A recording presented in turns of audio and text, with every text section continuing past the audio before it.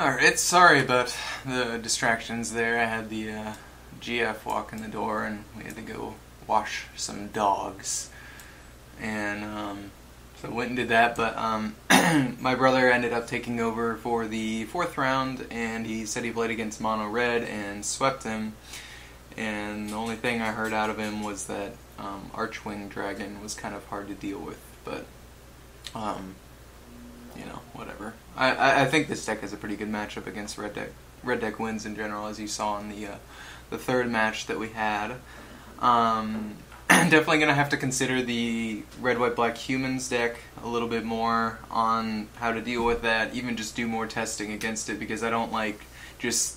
Because obviously that was a bad experience because we got swept by them, but I don't know if that was necessarily a good representation of how that matchup between this deck and that deck generally goes, so I'll do some more testing on that, probably with Ryan, since we've both been working on Bant, and Sasha just got done with a Pro Tour, so I'd imagine that he's just kind of hanging out and celebrating, and he did pretty decent, which, you know, we'll talk about that more another time.